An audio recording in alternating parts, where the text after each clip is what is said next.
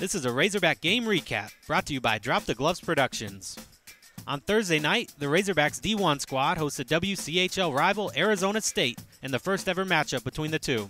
The Sun Devils came into the game with a 6-1 record, while the Hogs were looking to end the losing streak that had them at a 3-14 mark. Oliver Eklund took the ice for the Hogs, while ASU sent out Lucas Felbel, and both men would play well early. Despite the Sun Devils being the more potent offense, it was Arkansas with the early scoring chance. Delisle checking on that one hard, kept into the blue line by Gradisar. Gradisar, high slot, shot, rebound, loose in front. Robinson can't poke it home. Puck cleared to the corner. ASU, however, would be the first team to get on the board. At the 17:38 mark of the first, Michael Cummings scored a power play goal on a one-time feed from Preston Ames. Ryan Ostertag was given the second assist on the goal. The Sun Devils nearly extended their lead near the end of the period, but Eklund showed he came ready to play. Taken by Ostertag. Ostertag, shot, save, rebound, loose in front, another save by Eklund. The Hawks came out in the second period and put the pressure on ASU early. Logging a good amount of offensive zone time, they were able to come away with a few scoring chances, including this one. Arkansas trying to pick it out in the offensive zone.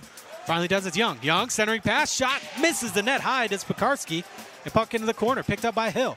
Just minutes later, the Razorback power play was able to even the game at 1. Stovall wins this one back to the point. Carries in front. Shot by Gradisar. Score!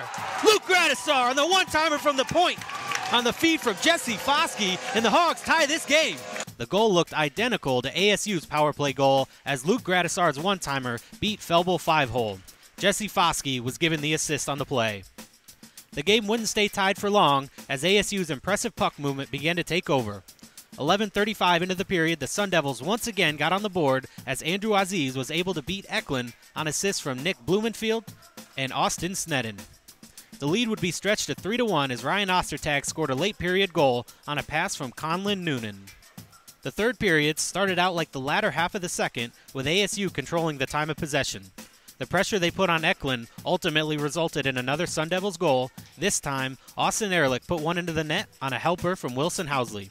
The Hogs, never one to give up, cut the lead to 2 with 8:02 remaining in the game on a goal from Alex DeGuire. Centering pass, broken up, puck loose in front. DeGuire takes a shot, score! Arkansas gets on the board once again as DeGuire found the loose puck out in front and fired that one into the net. Arkansas cuts the lead to 2. Landon Howes assisted on the Hogs' final goal. ASU would put one more up on the board and put the game out of reach for good with 1:53 left in the game as Wilson Housley became the 5th Sun Devils player to score on the night. The balanced attack from ASU and their ability to move the puck helped them get the win. Arkansas will attempt to bounce back this weekend against the Arizona Wildcats with a 7:30 Friday game and a noon start on Saturday.